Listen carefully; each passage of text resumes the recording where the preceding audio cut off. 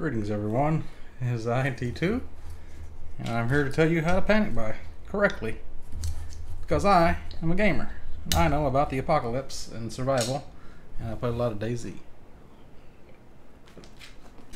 By the way, I've just gotten into chalky milk. People at work got me into it. I never was a big chalky milk fan, but now I'm really into it. So I just got back from the store. Here's some of my receipts. What? Dog, why you can't have chalky milk?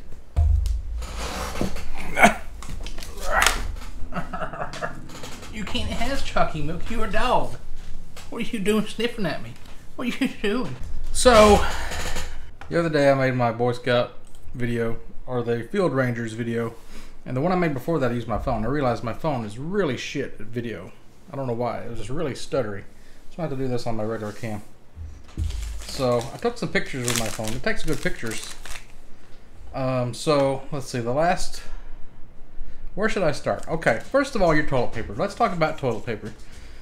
I had 10 or 11 rolls when everybody started panic buying toilet paper. And that was about a week, almost 2 weeks ago. Yeah, about 12 days ago. When it got really crazy and all the shelves just emptied out, right? So in that 2 weeks, I'm still on the same roll of toilet paper as when it all started. So that was Angel Soft double rolls. I just went and bought these at a local grocery store. Oh, these are at the Family Dollar. And they were like limiting you to 2 per person. And it's $5 for 12. They were selling like individual rolls for like $1 a roll. So this is coming out less than $1 a roll, I'm pretty sure. 5 for 12, yeah. It'd be 12 for 12 if it were $1. So it's less than 50 cents a roll, right? Yeah. But these are not double rolls. That's where I feel like I got gypped. These are regular rolls. So that's not as good as I thought it was. Because if a double roll lasts you 2 weeks, I've got about 20 weeks already. Plus this. So I'm probably good for 9 months or a year on toilet paper, hopefully. So I'm good on toilet paper. Toilet paper is not even a big deal. If you run out, you can take a shower, wash your ass in the shower. That's not what you gotta worry about. If you play DayZ, you know the value of beans. Baked beans, pinto beans, kidney beans, black beans, chili beans, any kind of beans, rice, your staple food, your potatoes, because potatoes kind of go bad pretty quickly. So, let me see, where's my pictures at? First of all, I put a picture on Facebook that I probably didn't. It's a little bit, I gotta blur some stuff out of it.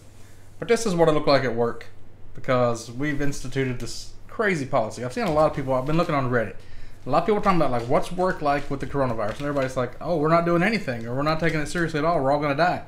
We're doing the complete opposite in the fucking goofy, silly range that it's like not even funny.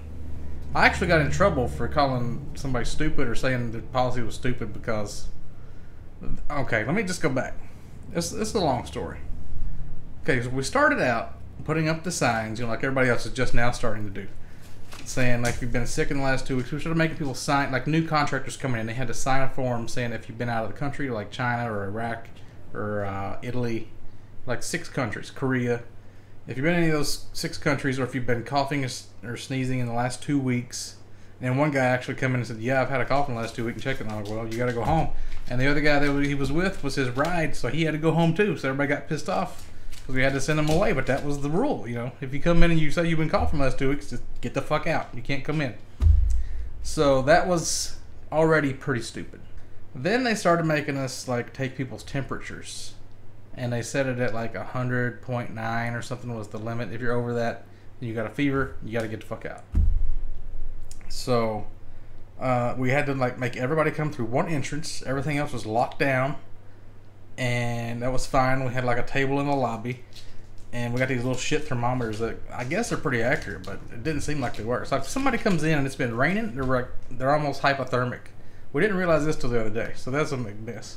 So we have to start wearing rubber gloves and a face mask and safety glasses was the first rule. And then they like said, well, if the safety glasses are fogging up because of the face mask, then you can wear these face shields. So now we got this big face shield. So it looks fucking stupid. And the face mask doesn't prevent anything. It only keeps you from getting yourself disease or germs on somebody else, which we already been cleared, so we're not sick. So what's the point of us wearing it? man, it's a fucking mess. And then they started saying, like, when we're taking somebody's temperature, you can't call out the temperature because they moved the desk from the lobby to the cafeteria, which is the worst place to put one of these kind of places where you're checking people's temperature, because at first they wanted to put it in the back of the cafeteria, which means somebody comes in, they're mixing in with all the people that are already sitting there at desks and they're like walking around buying stuff from vending machines and like using their credit cards and like talking to people. Everybody's farting and sneezing and laughing and making jokes, and it's like a big fucking a frat house in there. And like, that's where we want to set up the temperature station. Okay. So then they realized how stupid that was. I was pointing it out to them, and then they moved it to the front. And then it's still pretty bad. And then everybody's coming in using the same ink pen, and they're getting like hand sanitizer all over all the paperwork that they got to sign. They got to sign in this thing. You got to give them a handout saying, here's the current numbers of how many people's got the coronavirus in the state and in the county. Here's what we're doing to prevent it. Here's some paperwork if you have to be sent home to like take 2 weeks off and get paid for it and all this stuff and use your vacation time. All this like paperwork is getting like messed up with hand sanitizer. So then yesterday they brought in a forward-looking infrared radar like you would look for Bigfoot or ghost with, and that's like expensive as fuck, and I know somebody's gonna steal it or lose it.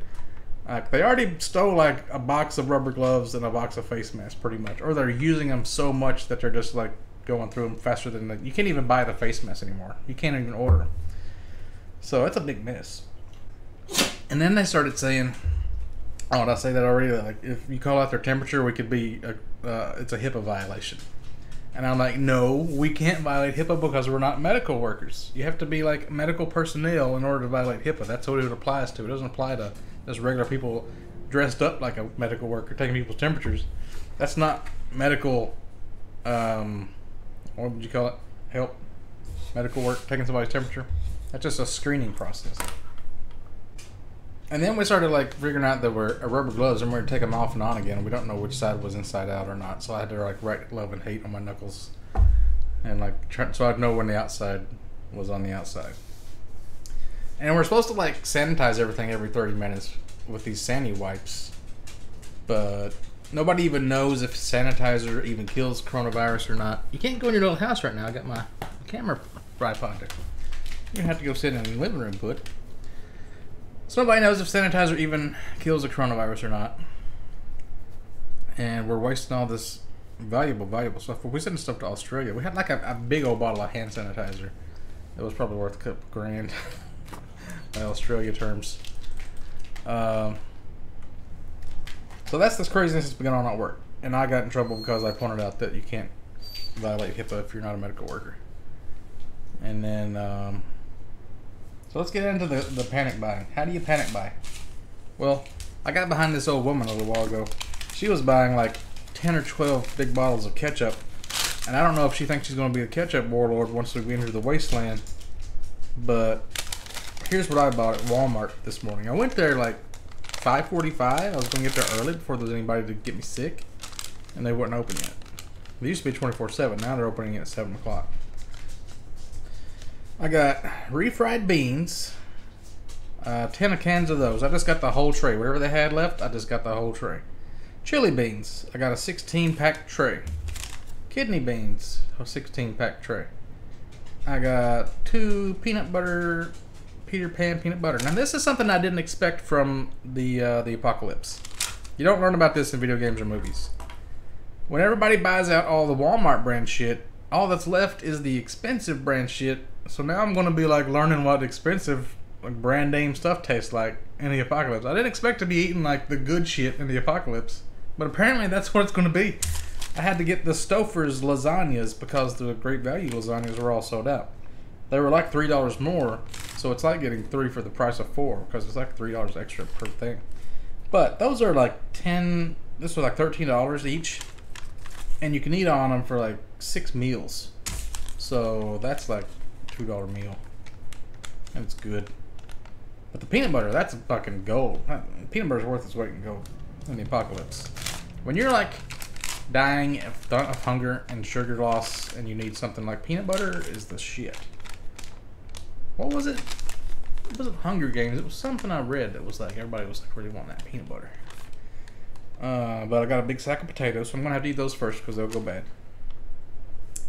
Another thing I've been doing is scavenging. It has just now hit dryland fish season, or morel mushroom season.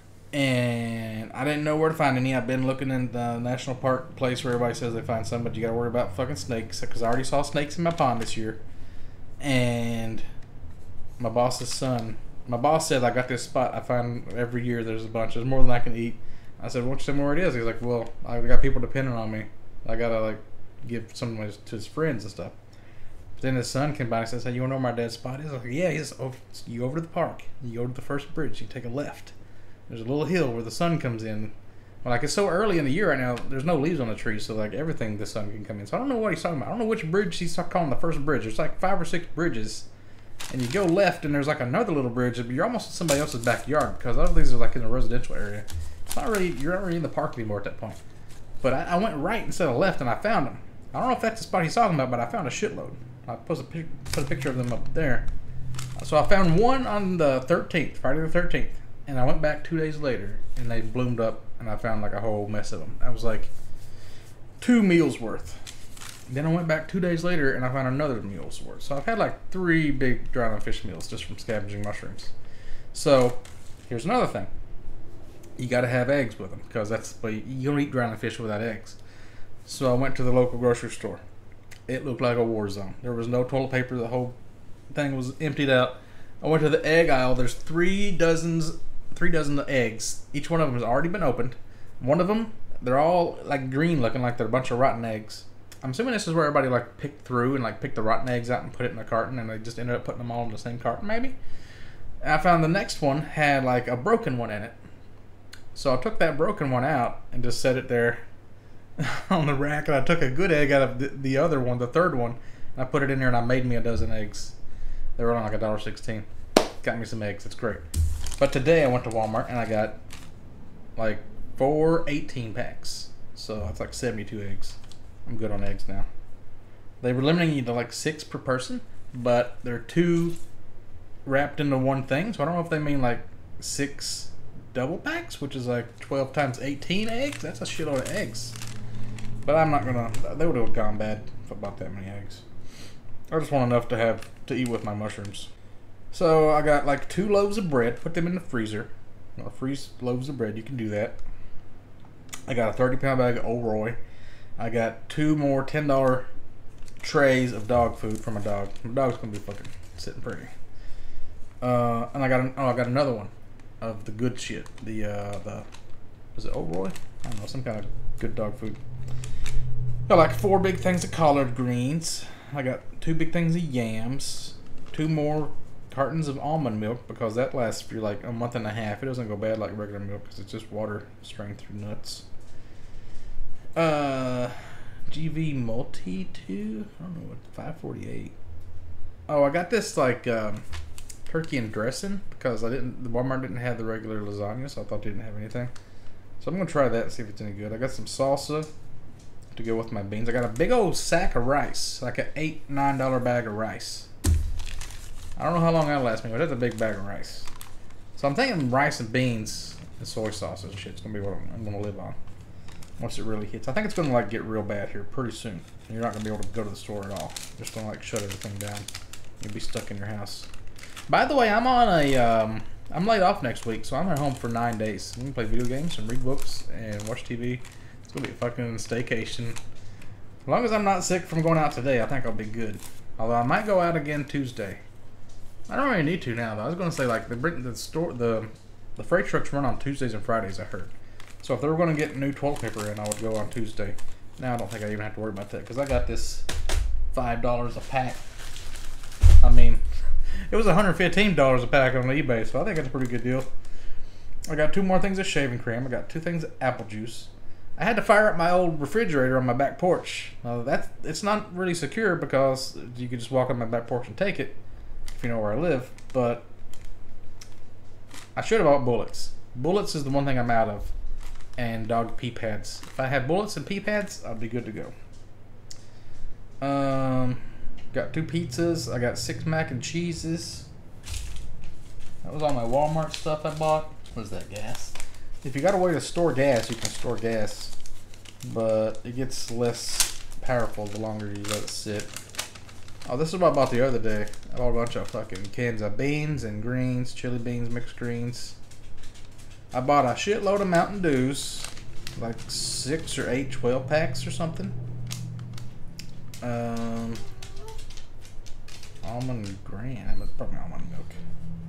Bought a bunch of chips, supreme pizzas, tomatoes, okra, cut green beans. Alright, there's my toilet paper. Bought a big thing of soap. That's how you do it. What's valuable in DayZ? Mountain Dews, Red Bulls, beans, rice, cereal. Stuff that doesn't go bad. That's the kind of stuff you need to be stockpiling. And jockey milk if you can get it. Also, check out this picture of this cave I found. It was fucking scary looking. If you fell out in there, you'd just be dead. Nobody would ever know.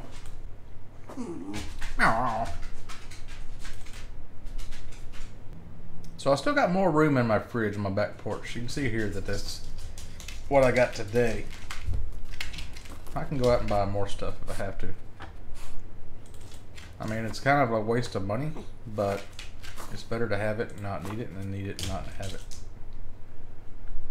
Here's a picture of my fridge right now. I mean, I got like a couple of these meal prep things on the side, stir fries. Big cases of teas I've been taking out to work. And, see, my fridge is kind of getting pretty low. Also, I got like 2 bags of flour because I figure we're going to go back to frontier times where we're going to have to just like make those hoe cakes like in the Great Depression. Remember, hoe cakes were a big deal back in the day. So I got 2 things of vegetable oil and the flour. I think that's what you need to make hoe cakes. I'm going to start cooking and frying shit like the old days. I got a big pack of pork shoulder that's frozen for like $12. I got some black cherry sodas. Yeah, that's for the gaming that I'm going to be doing all this week. Alright, I forgot to mention this. So, here's the rumor. In my state, there was like, this was like 2 days ago, so the information is probably old. I think there was like 20-something cases of coronavirus. Maybe 200. I don't know, 20 seems low. But in my county, there was only 1 confirmed case. But the day before that, my friend of mine that I work with comes in on second shift. His sister's an EMT. And she said a lot of the EMTs around here, they found one guy with coronavirus, and he got out of the hospital and he ran to his house or something, and the police chased him down and surrounded his house. They quarantined all the EMTs that were dealing with him. She wasn't one of them, so she didn't have to be quarantined. That's why she was telling him this. And she says there's actually like 20 cases in the county that they're not telling anybody about. So there's more people out there that have it than they're reporting. And then yesterday I heard the next town over, there was a case where somebody, I don't know if they even had the coronavirus, but there was some situation where they pulled like the gun off somebody at the hospital, like a cop that was there, and they shot a nurse in the leg. So there's a lot of crazy shit going on right now that nobody's really known about. And I don't know, the people that are panic buying the original wave, like 2 weeks ago, the original wave, like first wave. This is fucking the Division from Tom Clancy. When I was walking through Walmart earlier, it was like when you go into the contaminated zone in the Division. Like some people have the little masks on and like you're worried that like everything around you is contaminated and shit. So, what was I talking about? Oh, the first wave of panic buyers, I'm pretty sure probably like the EMTs that know all these super secret stuff about how many real cases are out there, and they're like their families, they tell them, and then they go and panic buy all the toilet paper, try to sell it to Australia and all this stuff, people trying to make money on it, people that are just trying to like hold up for, like if you have enough bullets, you just go to somebody that has the toilet paper and you get toilet paper that way. You start raiding people. I mean, that's how it works, let's be honest. Fucking crazy as shit. I came home the other day, this hasn't got nothing to do with coronavirus, but I had my shotgun out because I come home, my dogs are barking. I went to the window and there's a turkey walking across my yard, like in a little strip of woods next to my house. I was like, what the fuck? I never seen no turkeys this close to my house. And then I got my shotgun out in the middle of the rain. I was going to shoot it because like now, if the government shuts down, people are going to start poaching animals like deer and stuff and other people's cows probably. People are going to start losing their cows because people are going to start shooting them and taking them and shit. But like, what about like all these people that are canceling all their concerts and all these like things that are planned for the whole year that they've sold advertising for, and people are going to have to give back all that money, all that advertising money. like the economy. This is the worst part of it, I think, is that stock market crashed, dude.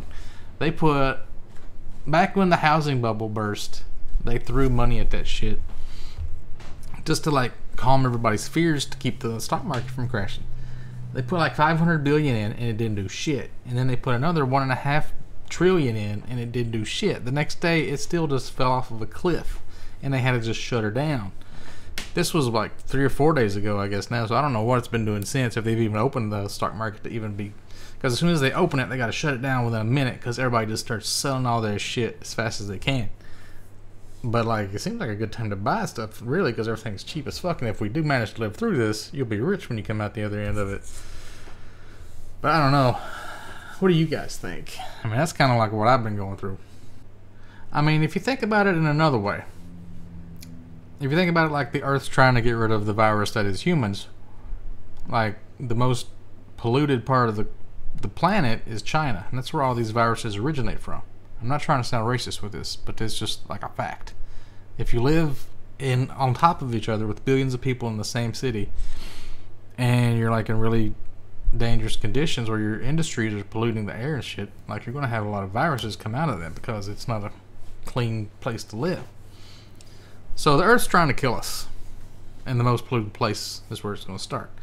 So this could be a good thing because like a big genocide or like a virus kind of clears up humanity and like gets rid of the population. That we're overpopulated. You can't just make a law and say we're going to have to start killing all the old people, but the virus is going to do that. But it's like, you can't blame anybody. It's a natural disaster, but really, we live way too long anyway as human beings. Like, animals don't live to be 100 years old or 80 years old. They live like 7 or 8 years, and they fuck a few times and have babies, and then they're gone. Like a wolf eats them. We're not supposed to be sitting around our houses like 80 years old, like wasting resources on like caregivers and nursing homes and stuff. It's just like draining the economy and a strain on everybody. I mean, it gives people jobs, but it's just a job taking care of somebody else. I mean, that's not really helping society. It's just something to do. I hate to say it. I mean, I'm sure old people have valuable information they could hand down to us, but they're not doing it. Nobody's hanging out with their old people and listening to them and getting advice from them. It'd be cool if they did, but like, old people don't know anything about the internet, but they were around since the beginning of the internet. They should know the most about the internet, but they don't care. They don't want to keep up with stuff. They just want to sit home and watch Matlock. And watch, like my grandma, she watches the Hallmark Channel and cooking shows 24/7. That's all she does. I love my grandma, but as society, she's not really contributing to society that much. Well, I should have done this from the start. Look at that. It looks so much more level. So I think this virus could be a good thing. In the end, when it's all said and done, there'll be more resources for less people, and the environment will be less polluted. Maybe the damn ice caps won't have to melt, and we won't die from that, because there will be less pollution. Have you seen the maps of how, like, China and Italy, since everybody's been quarantined and stuff, and nobody's working, that the pollution has just gone away, and like they can see the stars at night now for the first time in years. They're like, what the fuck is this sky with stars in it? What the hell? Look, they've never seen it before. They're not going to go back to polluting and shit. Hopefully they get addicted to having clean air and shit.